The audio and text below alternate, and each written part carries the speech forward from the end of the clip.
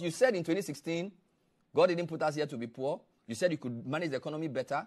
You said Muhammad was doomed. So we are not here to do NDCMP politics.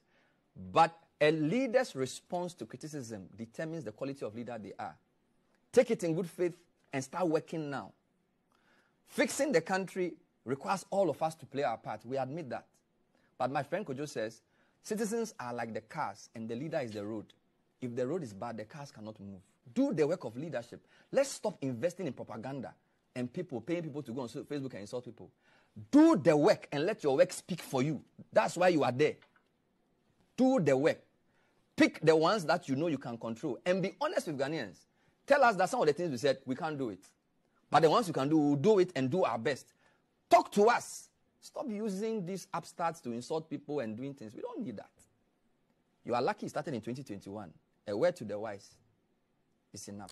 Ebusiafo mema monyina akwaba ba Freemind family na ansa na no mame ni kan enkai mo se wo Facebook a ye fast na search Freemind family na bo modin e follow your page no ye sanso e wo Facebook group a edi kan no e Freemind family official group e na ne etoso mienu no e fans of Freemind family so ko Instagram a e Freemind family e na Twitter so e Freemind family timestre se mon follow Freemind family on all these social media handles and be ya you bet me use the power of social media to inform, to educate, to enlighten, and to spread the message of consciousness.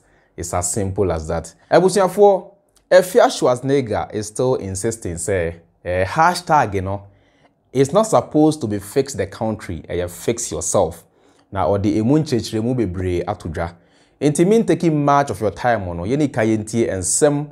Any church mua Afia Schwar or the atuja concerning yentia or no the oka say it should not be fix the country but rather fix yourself. Now see we are said the amuna munim no. Machere madwe.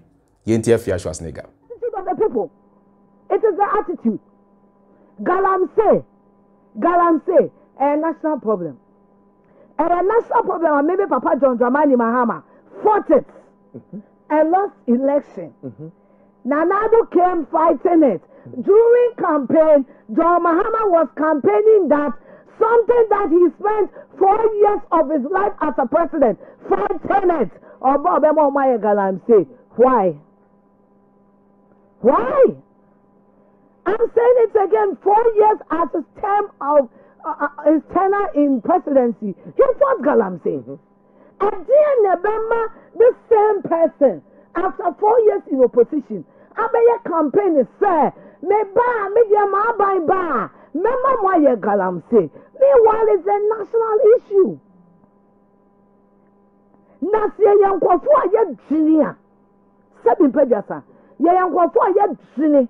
Na ye jini kwa etira. That minute you tell him, keep quiet. Keep quiet. But because Ghanaians don't like the truth. And to what's not say shadi anything, on say one also packaging to a bar. Mobato.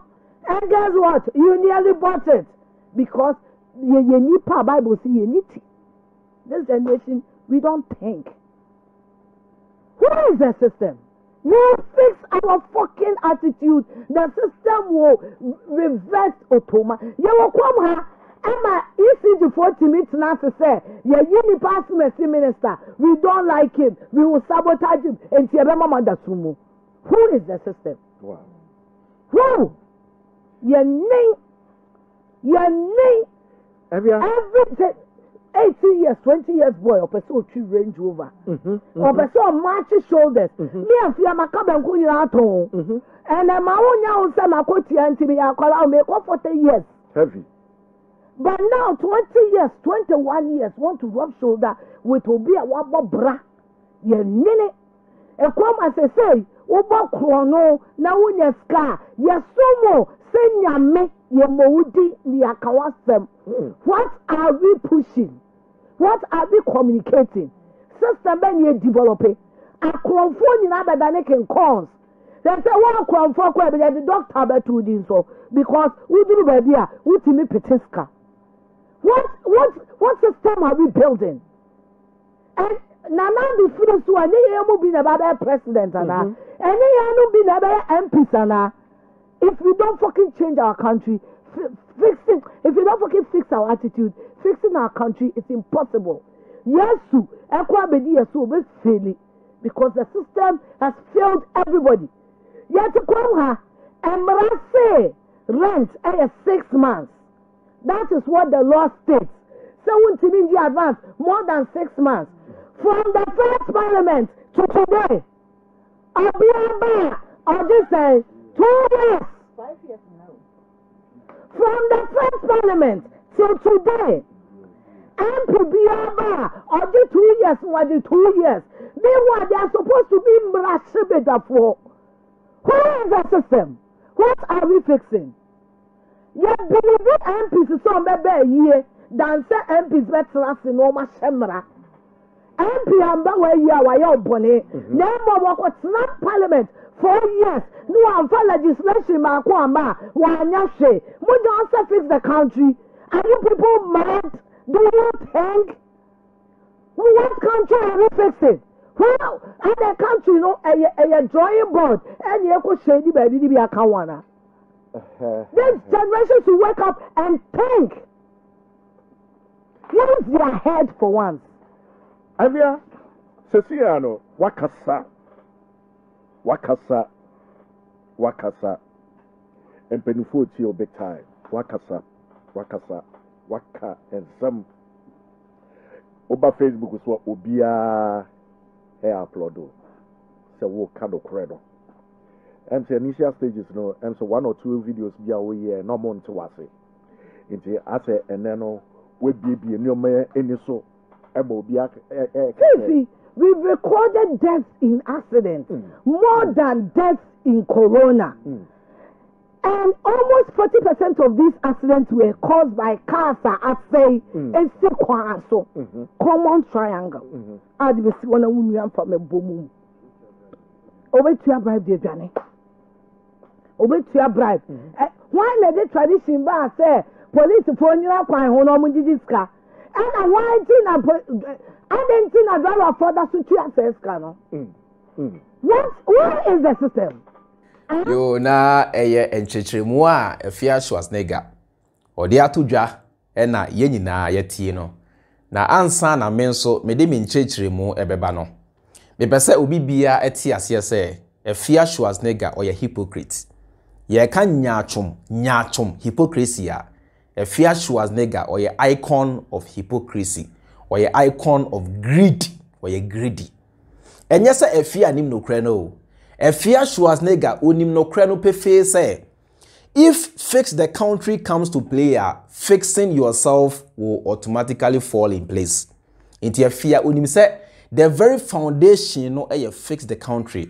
Now so esan say oye a puppet of the ruling party. Esan say one ye mpanimfo NPP mpanimfo na ADD bomunti Afia Schwar on pese obeka no kra. And that is the attitude of most Ghanaians. Ye greedy and selfish. Se onon kwa me na se ekom di obi a onfa ho so onon kwa enya ne ho so onon kwa enya ne de na se ekom di obi a onfa ho me pese o ti ase se fixing your country nobody can defend Nana Addo. When it comes to fix the country, nobody can defend the president Nana Addo dankwa Akufo Addo edientia because Nana Addo no waka asembi saa akire obida. Nana Addo emra na all fighting for power no oka ensem bia na onim se sansem na oka no eye traps na all sate ema ne ho na onim se edabi beduru a ono ankasa ne nsem no will turn around to hunt him na onim se emra bi ba Ghana for ebe yusu ono ane nsem ejina so edi against ni se ene wonso no. This is what you said years ago in TNS wa bana se wonso enioma enkoye dia then omampedi with all due respect you've got to do the right thing. Emra na the late president Atamils ewa bemu ana enioma enkoye no Nana Addo dankwa Akufo Addo his excellency at that time na ono na oye opposition leader oka kire Atamils say Atamils should stop complaining and fix the country. Even Honorable Kennedy Ejapon po ababonten ababe confirm to that fact say Nana Addo kan sa asem no kire omampani Atamils samre no enti Akufo Addo nyi obi a obetimi defend no ama no ayeye because ono akata no wa set traps ama ne ho na traps no chene nkakran enti obi a ono a asset traps say sa traps no eyi ne de. How do you defend such a person? Nti abusua video na Honorable Kennedy all confirm say Nana Addo oka asem bia etesa ekire the late Professor Mills no. Yenhwe sa video no na se wi asa nya munyina monim no. Ya to aso. Yenhwe video. Oh you are Missy we fix the country hashtag you know.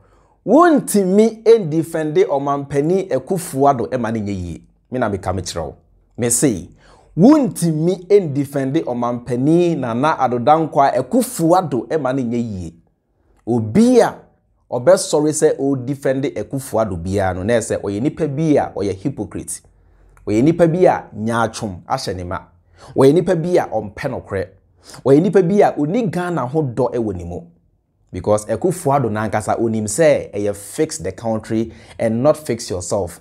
And nunti na emre na Atamils ewa bemu no okachire Atamils say he should stop complaining and fix the country. Na say Akufo Addo mpo onim say fix the country and not fix yourself because foundation no fix the country. Say country no yetimi fix we are fixing yourself no becomes easier. Straight.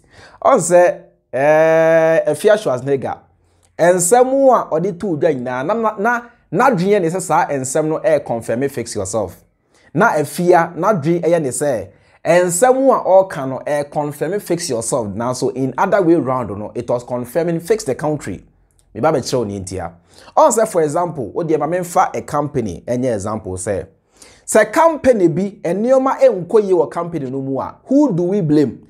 Do we blame the management or we blame the employees? Me bisa ye nyina. Say company, me bisa Afia Schwar say company bi mkoyi a. Who do we blame? Do we blame the management or we blame the employees? We blame the management and not the employees. Because management no omo na run a country no. Management no they are at the helm of affairs. It is a management no. Say omu put in place good policies, any good rules, cushion employees na the employees will be able to deliver. Say omu instill discipline in the employees, the employees will be able to deliver. Now so say management no omu anye omu ejima ye na say omu and create a conducive atmosphere for the employees to work hard and deliver. The company will crumble. And when that happens, we blame management and not the employees. Mama, second example, yenhwe yankasa, ye small family, ye papa, ye mame, and ye nkwadano. Se nkwadano, shase puti up 7 previous behavior be enya fit for society. Who do we blame? Do we blame the children or we blame the parents? We blame the parents because parents no ena was etete nkwadano ema nkwadano enya suban papa enunti na ye okase bia ye can say show them the way they should grow and when they grow they will never depart from it. Our Bible no mpo enunti na a Christopher mpo tro de share Bible num say show the children the way they should go and when they grow they will never depart from it. Mamfa enonto nchen yemfa yesuku aye konso ento meka ne se enyemfa to ho se enkwada ekotro BC se enkwada ekotro wasi na se omu failure. Who do we blame? Ye blame nkwada no anase ye blame a teacher for no ye blame a ministry of education. Ye ta blame a teacher for a blame ministry of education because a teacher for no ena e was a making sure say enkwada no esua de e pass. It is enkwada no control exam na se enkwada no failure e ya e ma school no crampo no eje a bad name e ya na e ma awofo bebre mpese omode omuma beko school asabi enkwala kwa enkwada no e faili. Enti in our country na your friend of Ghana so no ye mpanimfo Nana Addo ye ministers any ye MPs no omo na the management of the country omo na the teachers of the country omo na the people who are at the helm of affairs. It is a Ghana for any suban papa. Who are we supposed to blame? Are we supposed to blame Ghanaians or we are supposed to blame the management? Who is the government? It is a Ghana for Eda is to by Papa Edinsua. We are supposed to applaud leadership. Soon as a Ghana for Eda is by Bonnie Edinsua. We are supposed to criticize leadership and tell them to fix the country.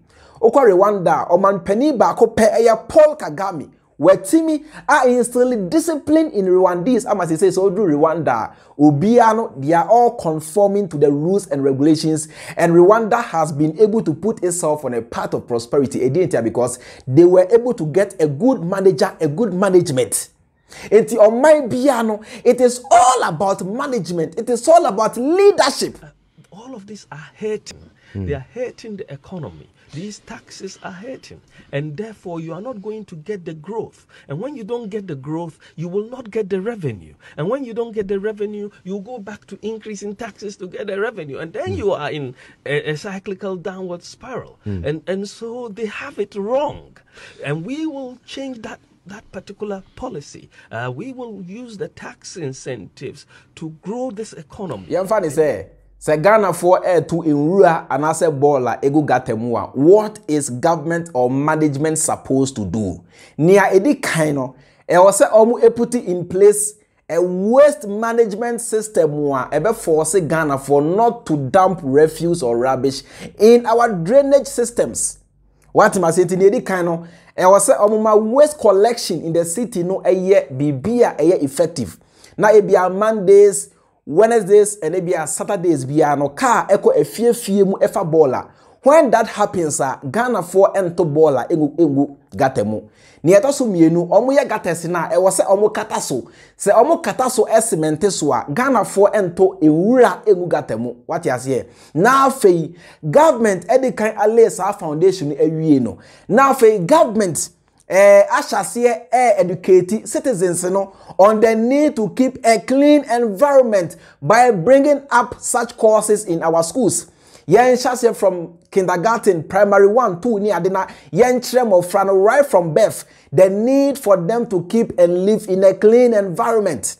What you must say? These are some of the ways our government ebetimi afaso ede affects the attitude of the people. We said the Ghana mayenu emu ebeye clean. Number 2, say Nana Afia can say ene akwadake tua crampo no opese na nsape otoka opese na nsape obeye ye eche penia wabone bra abo ni entia eba ne sa ne say because system no aye hot because you to no eni adwuma. It is a government no epese e fix sa problem no a on create enyuma. So when to me and create a human poor, on creating a conducive environment whereby the people can easily become entrepreneurs. A conducive environment whereby Ghana for able to me easy access to loans to open up businesses for themselves. What I say after so police bribery any adeno. 1, not government, and we are in the age of advancement. We are in the age of technology. Now I catch Ghana for say they are creating short code. Ghana for baby I won't biara say police ni bi na dwen say or chew ajusika. O de hwe din keke. Na hwe ne number na ebo ne chest anase na tade enum no. Na test ni din ene ne number no to this short code. The moment our government ebe taking up such initiative no ni edi kan no e di ehun bi ebe she apolisifoɔ no mu ema omo ebe jai bribe no gie afen so no ebe ma Ghana fo ehu say already ehu she policefoɔ no mu enti say police na eche wa o ma ne bribe krampo a onye because osuro say ebia obe taxi ne din akosa short code no enti no that will begin to help to solve that corruption on the part of the police. Enti me say bibia no a system okwa abrochira enya say broni nim nyansa bro so there be now so no abrofo pennyfo no create system no in such a way say the system will force you to behave, because if you are to leave the people to do whatever they want to do, then the country will continue to fail. And when that happens, the people will blame you, the government. A government, as I say, will put in place a working mechanism, a working system to force the people to do the right thing. To say people blame the government. Telling the people to fix themselves is like a train without a head. Train na entity useless. Upia enye ye esifakun. It will never move. Now so the moment ebia obefa eti the attached train, if you want to train with me movie, carry people from one place to the other or goods from one place to the other.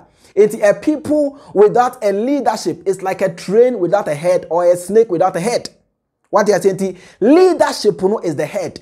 Baby leaders no direction leaders no ede or mind no ebe kono e ho na followers and as citizens no so no ebe di akire akọ. It no be no begins with leadership. It is a system no enyoma nye na se Ghana for any subanya. Let us blame the leaders and let us tell them to fix this country, to fix the system. The moment you be fix the system or no, the attitude of the people will automatically be fixed.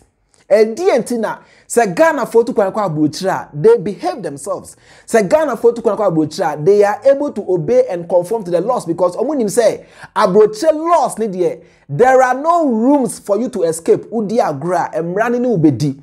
So called overspeed na you will take it be mount, you'll be built and you pay for it. Everybody knows say emrano eye chenchine.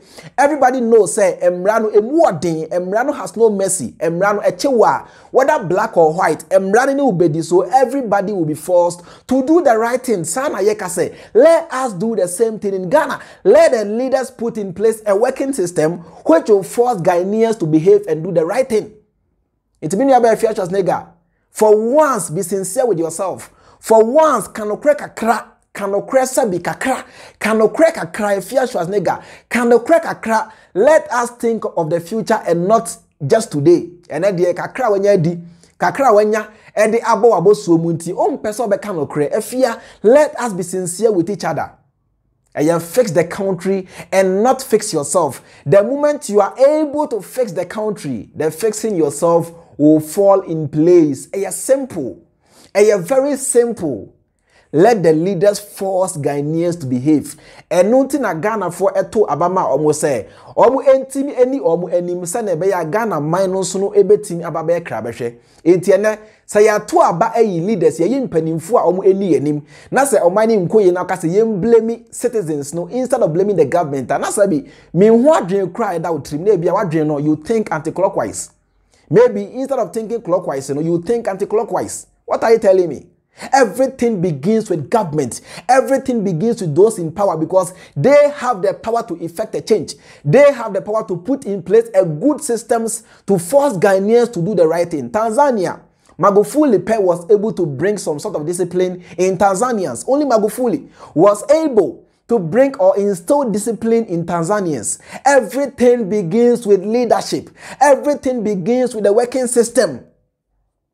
TNTS, NASA fix the country campaign. No? Let us all begin to champion it. Let us all begin to support it. Let us all begin to use that hashtag to force our leaders to do the right thing. It's as simple as that. It's as simple as that. It's as simple as that. So police need a bribe or just bribe because there is not a working system. Say your ministries any Ghana baby or befabiano. Say obia behave anyhow. They behave anyhow because there is no working system to guide them to do the right thing. Akwe say oye shepherd. Now the enran akwe didi. Na enran no a mafie bi. Now say ye blame enran no because enran no na any good attitude. Sebi. Nkwasi asem. We blame the shepherd because you are the human being who took the sheep for grazing. So if the sheep fail to return to their pen or their cage or whatever, it is you, the shepherd, that we are supposed to blame because you were leading them to go and graze. So why did you come back without the sheep? We will not blame the sheep. We will blame the leader who is the shepherd. In this case, let us blame our leaders. Let us blame our shepherd. Let us blame our management and not the employees or the citizens. Very simple. Fix the country hashtag, everything, each and everything begins with management. Say management, a failure, the people will fail. And if the management is to win, the people will automatically also win. Very simple. It's as simple as that. It's as simple as that. It's as simple as that. That was for Medemo Ebesia. Sani amwina mwini mnomidi at the George Freemind. Ibinom so Ephraim chairman Freemind. Jumedie a dropping for and a soy yasin. Hello, what from a dropping? Tinasi, ahun kemle. Na winya beji metan riding horse. smooth, fully nyanya. As what fraud then? Missy, what from a dropping? Menkaji Wediban and Fambrawana. Dropping. Munfa Passel Uncle, and I'm Minkajim Brawana. Dropping. Munkafa Wuma from Brawana. Dropping. Minkaji groceries and Brawana. Dropping. Laundry, Makwa Bantam Dodo. When Bia Ewo whole Ghana. Go Play Store and our App Store. Not download Dropping. DROPYN. Dropping. Not from within a minute. No more bohode. Dropping. Menso, your Ghana have babya. Yetuma ya sonko. What from a dropping? Massa, ya what town? Tell it. Moku take dropping.